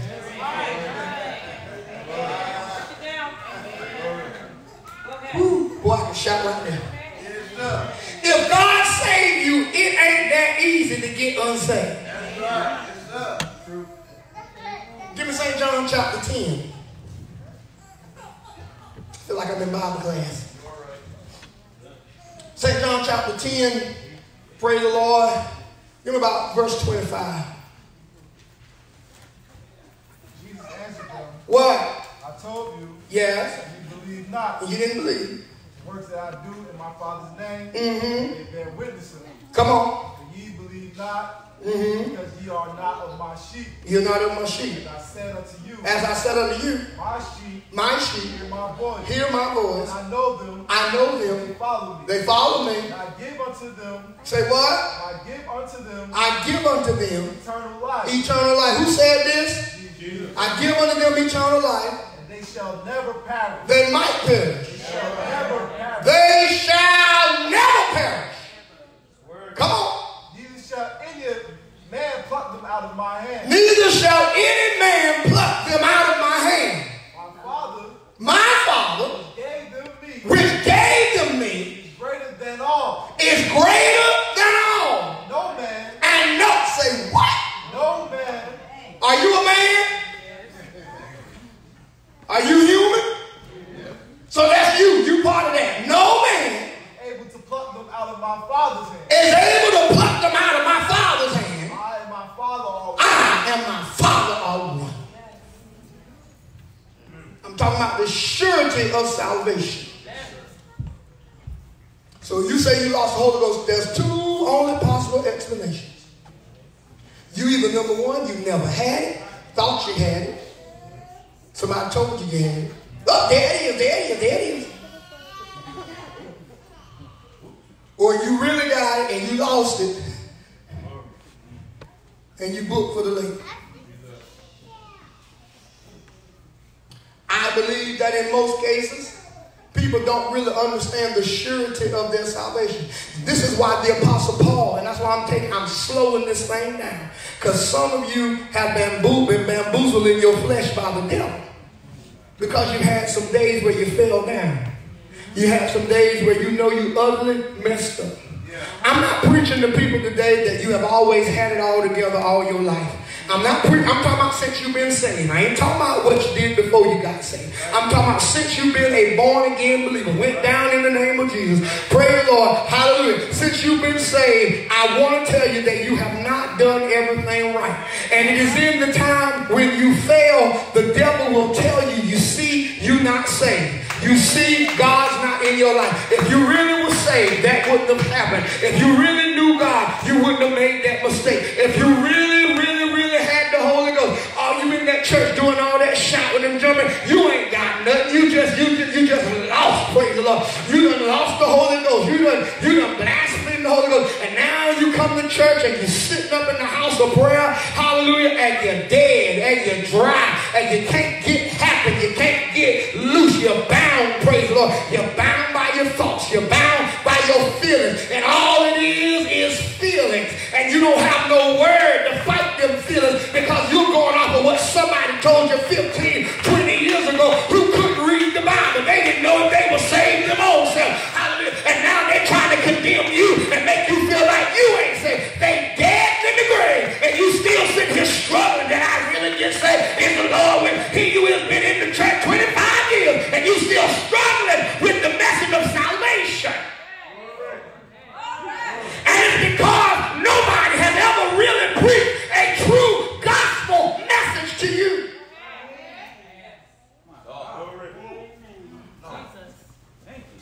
We teach God like we see God. Oh, God, help me. Go ahead. I don't lose y'all in this. We teach him, Andre, we teach him like we see see it.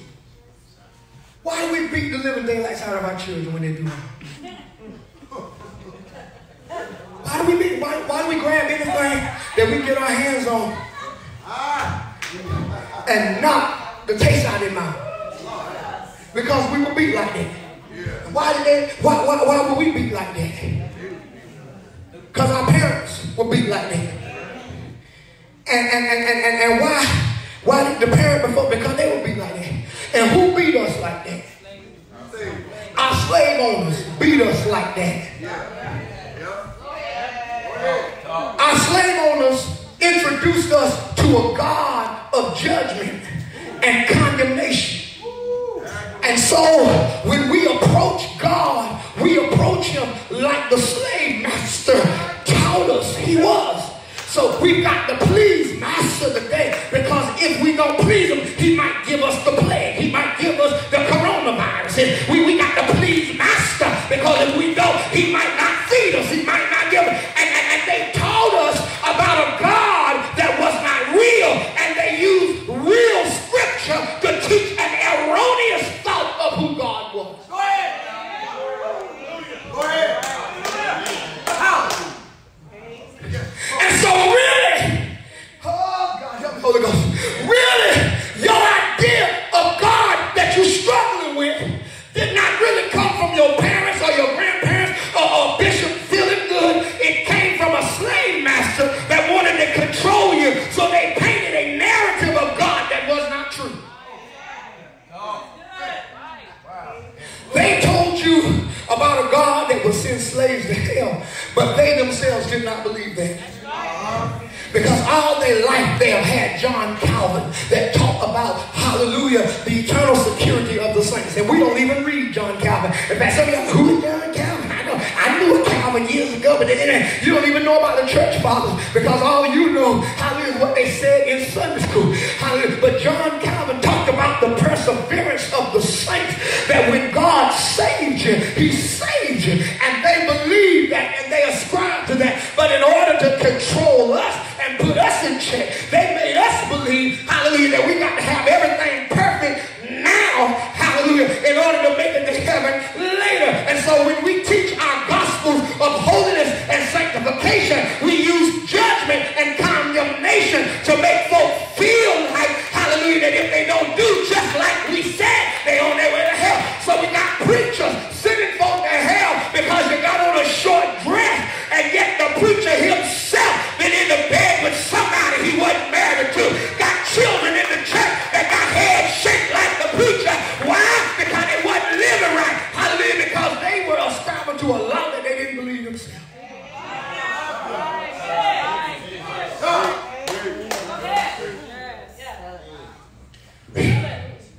Oh God, I got Lord have mercy. Go ahead now.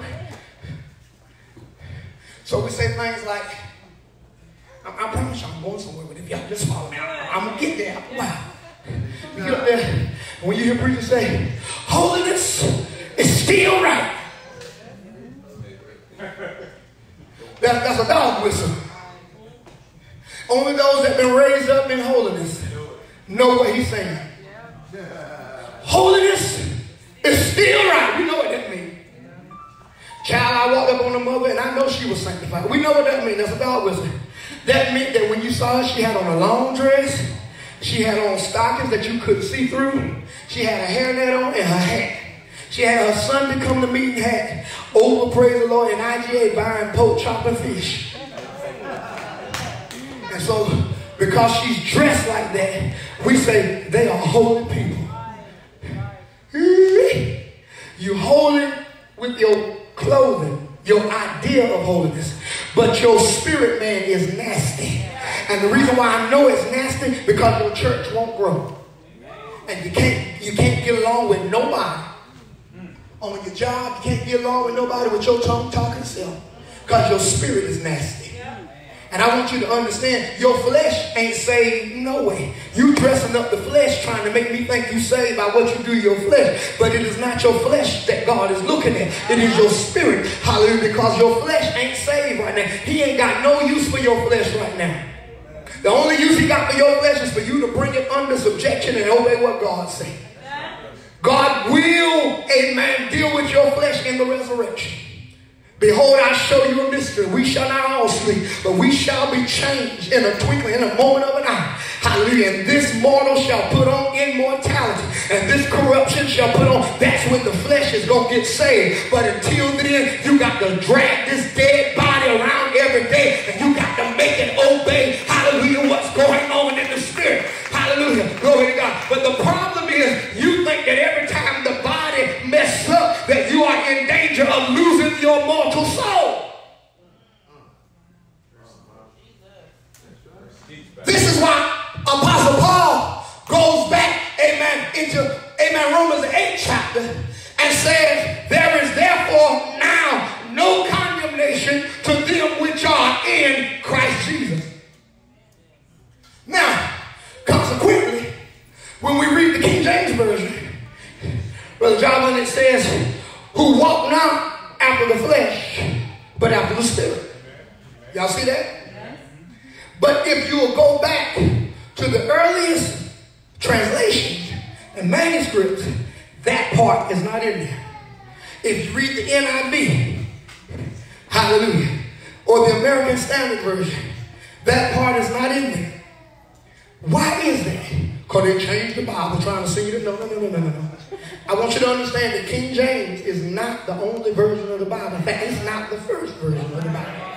It's just a translation into the English language. I know you love it because you've been taught that all your life. 1611, King James. But I want you to understand, it's just a translation.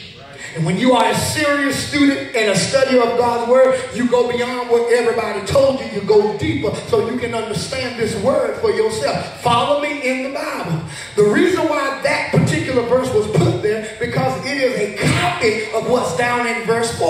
Yes, you got to walk after the spirit and not after the flesh. But it is not talking about, praise the Lord, that when you walk out of the flesh, that it cancels what the spirit done. Because if it cancels what the spirit done, then that makes what Jesus said, that no man, hallelujah, can pluck you out of my hand. It cancels that.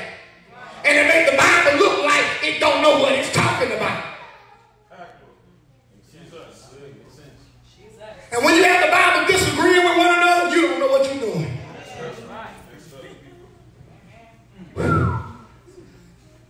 So what is Paul talking about? What is he saying? Look at somebody say it's complicated. See, I done messed with some of y'all theology. I'm looking at your faces right now. Y'all think this preacher, he's preaching heresy now. He's telling me I can do whatever I want to do and be saved. I ain't said that. Not one time did that word come out my mouth. What I'm trying to help you understand is that what you struggle with is the flesh that you carry around. I'm trying to help you understand that when God saved you, he saved you in your spirit first. He says in order for a man to be born again, he must be born of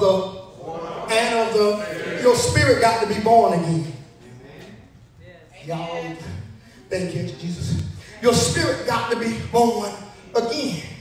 And so while the spirit is born again, your spirit is perfect, holy. Why? Because it represents God. It is your relationship with God. But now, praise our God, you got to renew your soul. You got to renew your mind. You got to learn how to walk in this way. And so what's going on is your soul is relearning how to live and how to think based upon what is going on in your spirit. And because your body, praise the Lord, is rebellious toward God, you got to spend the rest of your life beating your body in subjection. Because if you don't, it's gonna help you miss out on some opportunities that God got for you. If you don't put it in subjection, praise the Lord, you will always walk around feeling condemned.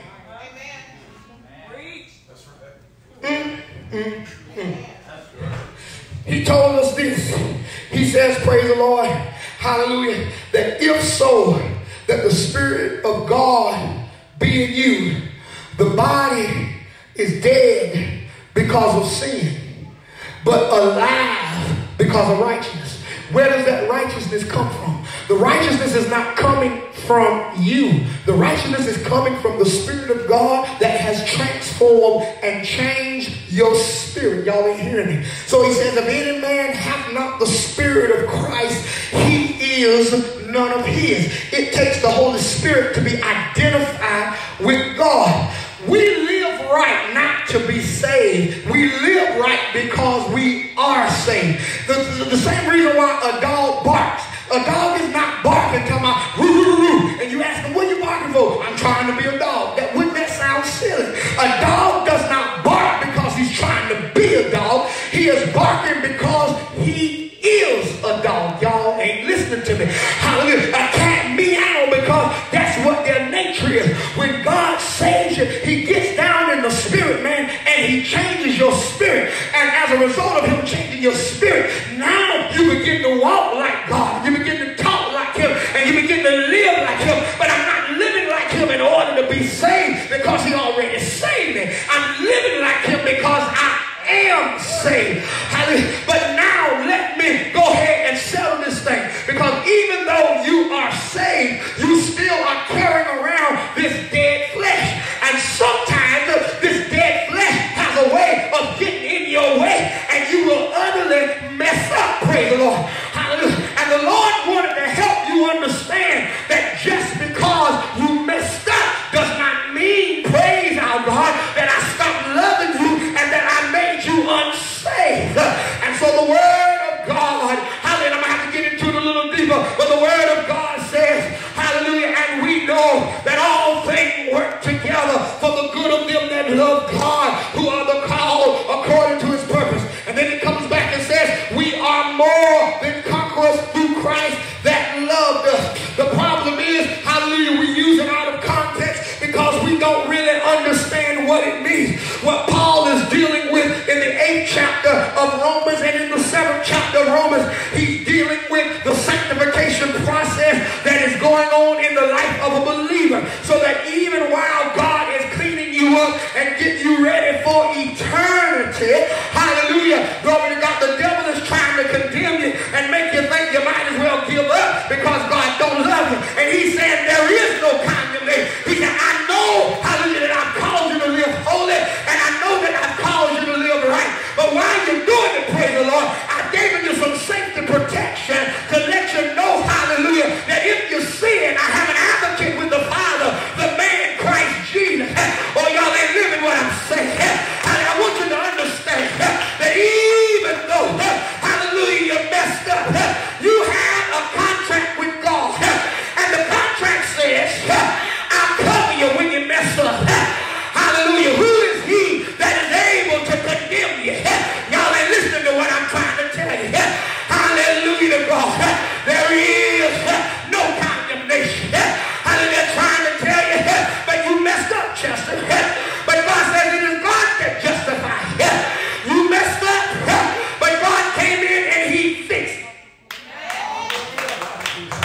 What you don't understand, what salvation is like. Salvation is like when you got a car. Hallelujah. When your car is messed up, you take it to the mechanic. It's a car. You ain't debating over whether it's a car or not. You know it's a car, right? You didn't ask the man, is this really a car? You know it was a car, all right? Hallelujah. But you bring it to him, and he says, this is what's wrong with the car. That's what's wrong with the car. That's what's wrong with the car. And in order, hallelujah, for your car to be drivable again, I've got to go in and fix X, Y, and Z. Hallelujah. And what salvation is like a contract with your mechanic. Hallelujah. That he's already identified what's wrong. He said, but I can fix whatever is wrong. All you need to do is get in contract with me. Get in covenant with me. Your problem is you've been trying to fix stuff on your own, and you can't fix it on your own because you don't have the power, because flesh plus flesh don't equal nothing but flesh. That which is born of the flesh is flesh, but that which is born of the spirit is spirit. And so you're trying to go after God, trying to be good enough, hallelujah, trying to be righteous enough, hallelujah, for God to love you. But God says, I know who you are. I ordained you out of your mama's womb before you came, and I love you already, and I'm willing, hallelujah, to work on you. You just need to get in a covenant contract with me. And while I'm working on you, I'm not going to let nobody come and accuse you. While I'm working on you, I'm not going to let nobody come and say you don't belong to me. Nobody has the right to say you ain't saved. Nobody has the right to condemn you, because nobody died for your sin. Nobody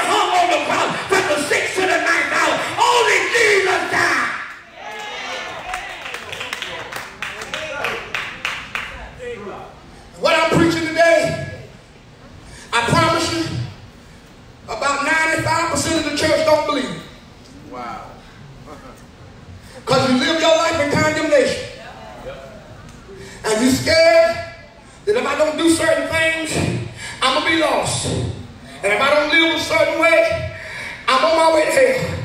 And what I'm trying to tell you, that when God get in your life, you want to do right because he's in your life. But, amen, pre-adventure, there may be something in your life that ain't like God. When you get saved, hallelujah, everything don't change overnight. And God has secured your salvation, that while you're waiting on God, hallelujah, to redeem the body, he says, I'm going to secure you. I heard the Bible say, having this seal, the Lord knows them that are his. And that's why it's important that while the breath, hallelujah, the blood is running warm in your veins, that you need to get God in your life. And the first way you get God in your life, you got to first of all acknowledge that you have sinned and come short of the glory of God. And you got to be willing to repent of your sins. And what does repentance mean? Repentance means I'm sorry for what I done, and I changed my mind, and I'm willing to do better. Hallelujah. But repentance alone is not enough to save you. Hallelujah. Because repentance is what you're able to do in yourself. Hallelujah. But every time you try to do the right thing, you always fall just a little short of doing the right thing. And I heard them sing a song, I got to make 100 because 99 and a half just won't do. I feel like preaching now.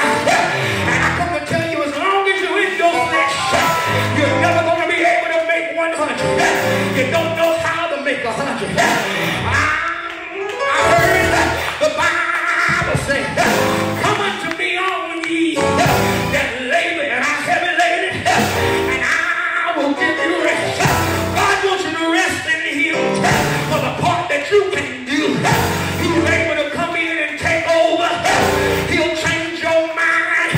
He'll change your life. He'll give you peace in the midst of the storm. I can't get no help up in here. Some of you are struggling today because you think God is mad at you. I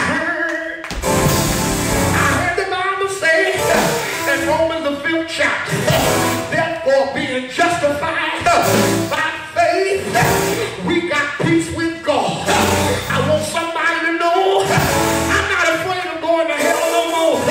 You can't hang hell over my head no more. I've been saved, I've been sanctified, and I got the Holy Ghost on the inside. He's a leader, he's a teacher, he's a guide, he's a sanctifier, he's a keeper. Somebody say, yeah. When I would do good, evil is present on everything, but he know how to lead me and guide me into all truth.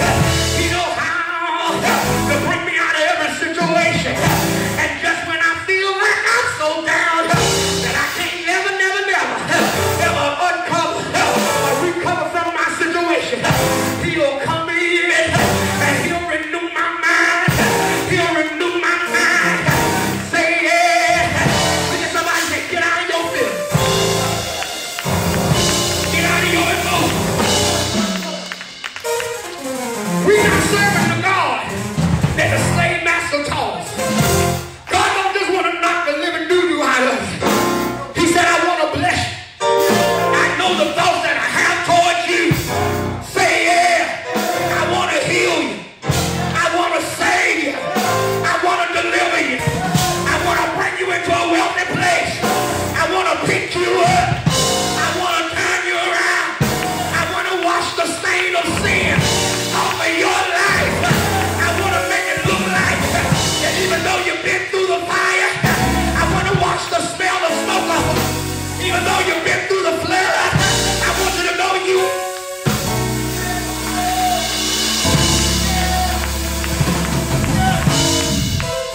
It's complicated. It's complicated. That's why you can't judge me. Say yeah. Say yeah. Sometimes you'll be sitting there judging somebody and you don't know nothing about them. You don't know their situation. You don't even know their struggle. But I'm so glad I serve a God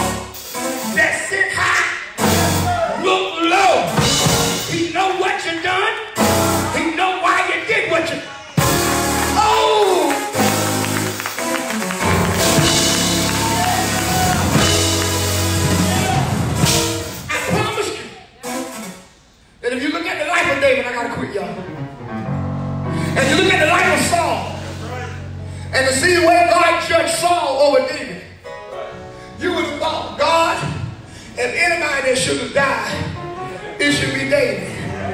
All Saul did was not kill all the Amalekites. David knew Israel. Say yes. David messed around and killed a man. He murdered him after he knocked up his wife. And then took his wife. Looked like to me, David would look like the wicked one. But ain't that something? God said David was a man after God's own heart. We judging David by his actions. However, God was judging him by his heart. Ain't that just like us? We judge man because of the actions. But God judged him by the heart. Hallelujah. That's why you ain't qualified to judge. Because your measuring stick is too short. How dare you question somebody's salvation when you don't know that they are on the potter's wheel.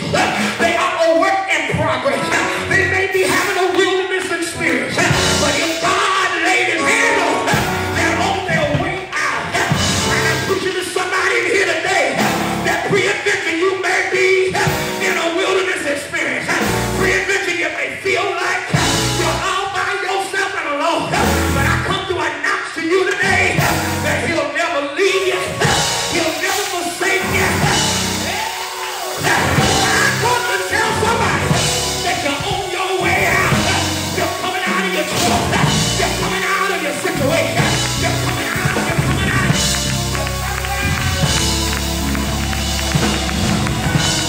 Lord, I know we're trying to fight Corona, but Lord, if you can touch about 3 people that say coming out, coming out, coming out.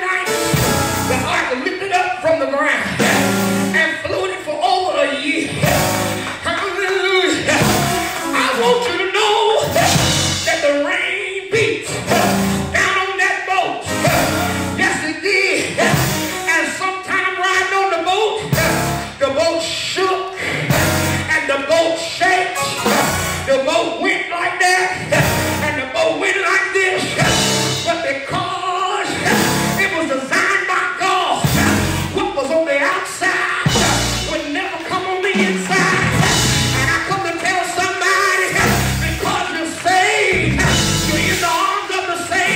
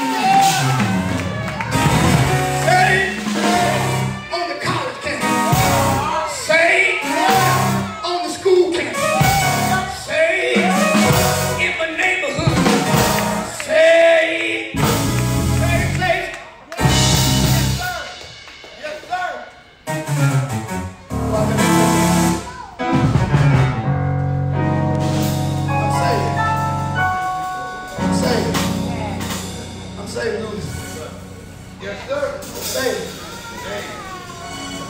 And guess what? It don't matter. It don't matter if you don't think I'm saved. Because what you eat don't make me saved. I'm saved. Well, how long did you speak in tongues? I'm saved. Did you roll over the floor? How long did you roll on the floor? I'm saved. You don't shout like Chelsea. I'm still saved. Well, I don't feel saved today. It ain't a feeling. It ain't a feeling. It ain't a feeling. Some of you get messed up. You looking for a feeling. But God wants somebody that knows without a shadow of a doubt. I don't have to work up a feeling to know that I'm saved. I just continue to think about what He did for me. How He brought me out. How He cleaned my mind. How He saved my soul. All I gotta have is a memory and an opportunity. See there. And when I think of the goodness of Jesus, and can I preach like I feel it today? He done for me. He done a lot for me.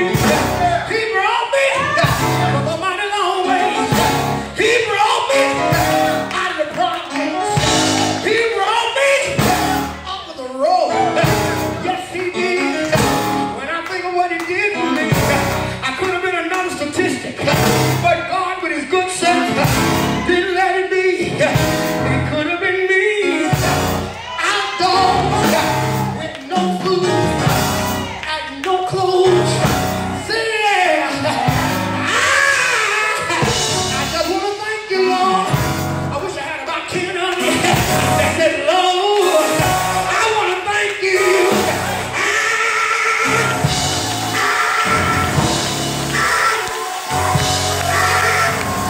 I want to thank you.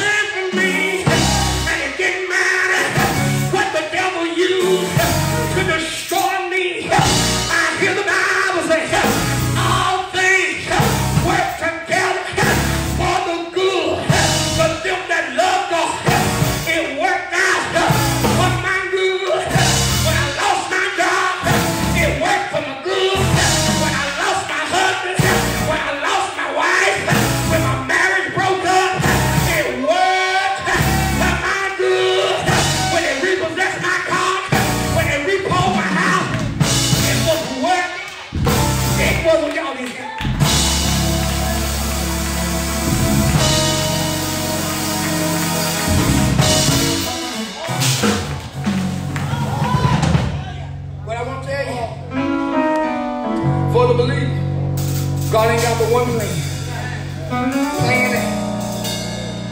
Plan it. Everything that comes is going to become a part of the plan. Everything. Somebody in your family molested you. The plan of the enemy was to destroy you. But God used it as planned. Hey. The thing that He was going to use to destroy you, God said, I'm going to use it to bless the world. That's right. I'm done. I can't do no more with it today. I gotta go. He said over in Isaiah 54, He said,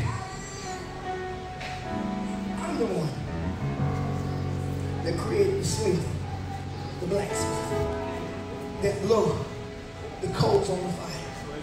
That what it said? I'm the one that created the waster to destroy. The man, I created the man that made the weapon. And if I'm the one that made the man that created the weapon, then I can confidently tell you that no weapon that is formed against you shall prosper. Now, did God ever show you anything about your life? He showed you something about your life, didn't he? He showed you. He kind of showed you how he tell you everything, but he kind of showed you that your ending was going to be better than your beginning, right? Well, how in the world do you think coronavirus is going to kill you? If your life don't look like what he said. Get yourself together. Don't share some of that toilet paper.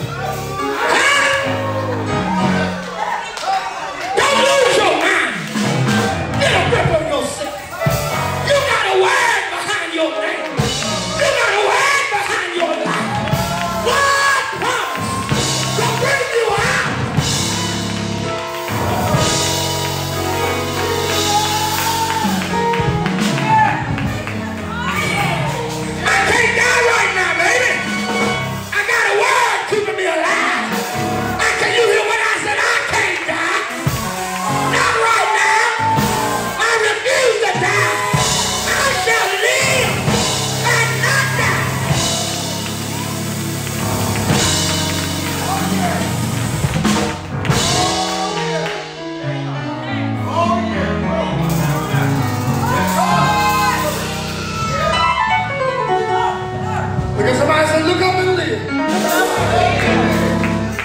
Oh, everybody standing on your feet. I got to quit it.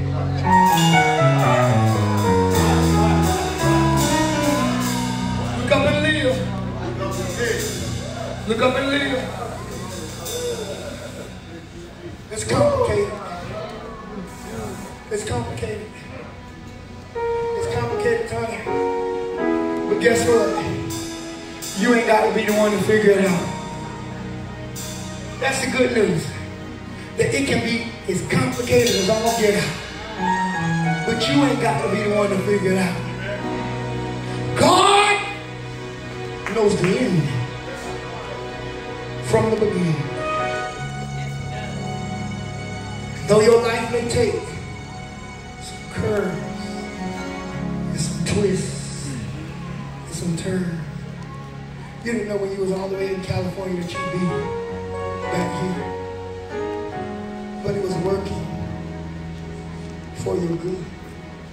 Sometimes you got to hear a few no's.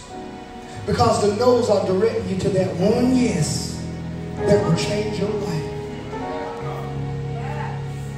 Sometimes we shout about the open doors.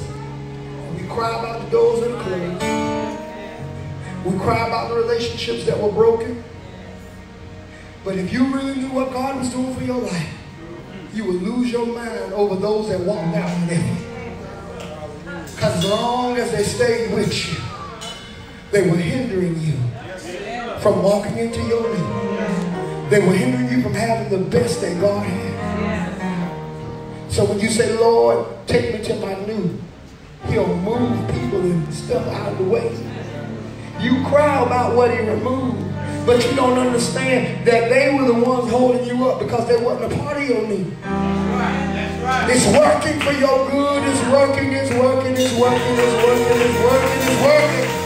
It's working, it's working, it's working, it's working. I'm talking about the bad report that the doctor gave. It's working. For your good. Everyone stand.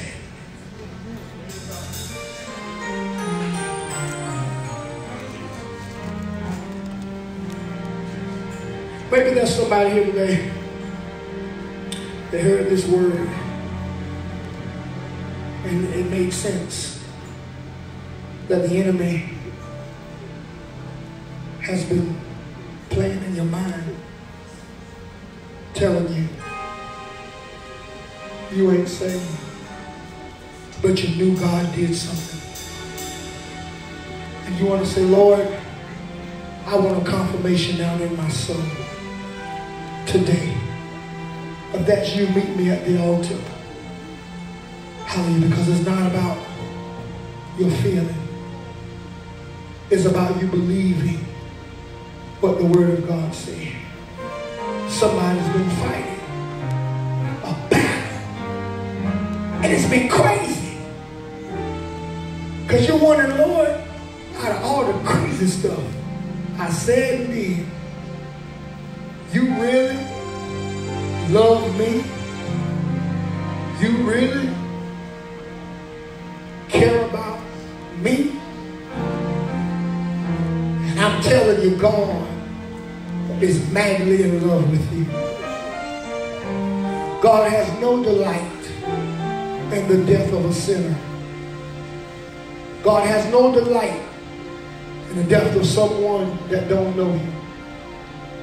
But precious in the sight of the Lord is the death of one of his saints. You have an opportunity to be sure that you got what you need. Will there be one? Will there be one? All I can do is give the invitation. This is your season. He's a God of love. He's a God of mercy. Hallelujah. But he's a righteous God. And he says, I sent my son to die for you. I sent my son to pay your penalty. But if you don't receive my son, then that means you got to pay your own penalty. The wages of sin is death. The penalty is death. But the gift of God is eternal life. Everyone bow your heads. Father, I want to thank you for this word today. And I pray today, Lord, that somewhere in the midst of the complications, in the midst of the confusion, that you will give your people peace. That we'll quit becoming people pleasers. That we will gain a relationship with you for ourselves. That we'll quit allowing the enemy to use our emotions, cause us to walk in condemnation. For if we walk in your spirit, the enemy can't condemn us. And I thank you for it today. I thank you for those that are here today, Lord. If there be any here, Lord, that need healing in their body, the great physician is here. Touch them today from the crown of their head to the soles of their feet. Bring divine healing. Call blood pressure to become normal. Cause sugar levels to be normal. Normalize it now. In the name of Jesus. We command cancers to dry up now. In the name of Jesus. Oh, glory, we preach and we pray against this coronavirus. Not only would it not come nigh our dwelling, but it would begin to dissipate in the atmosphere. In the name of Jesus. And somewhere between now and next week, let it be a gradual, dissipation. Let it decline. And let the folks say, Lord, we don't know what happened, but it's done. In the name of Jesus. In the name of Jesus. In the name of Jesus. Those that are watching my Facebook Live, Lord, bring peace to their hearts, peace to their minds. You're able to do exceeding abundantly above all that we can ask of. Now bless us today. We give your name the glory. The honor and the praise shall be thine in Jesus. Amen.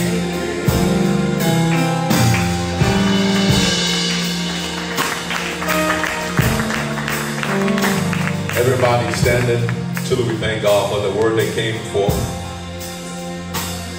Bow your heads with me in prayer. Dear Lord God, my Heavenly Father, God, we thank you for the word that came forth. Oh God, and giving us assurance and let us know that we are saved. Oh God, and realizing that when we are in your hands, nothing can pluck us out. Oh God, help us to leave this place, God, but not from your presence. Help us to trust and rest in your word, regardless of what is going on in the world. Realizing that we are in the ark of safety. And oh God, that you will protect us. You will uphold us with your right hand. Realizing you are undefeated and undisputed. There's nothing able, oh God, to defeat us. Oh God, no weapon formed against us shall prosper. We are what God said we are. We shall have what God said we should have. In the mighty name of Jesus we pray. Uplifted hands. May the Lord watch between I and thee. While we absent one from another, shake hands, have fellowship. You are dismissed.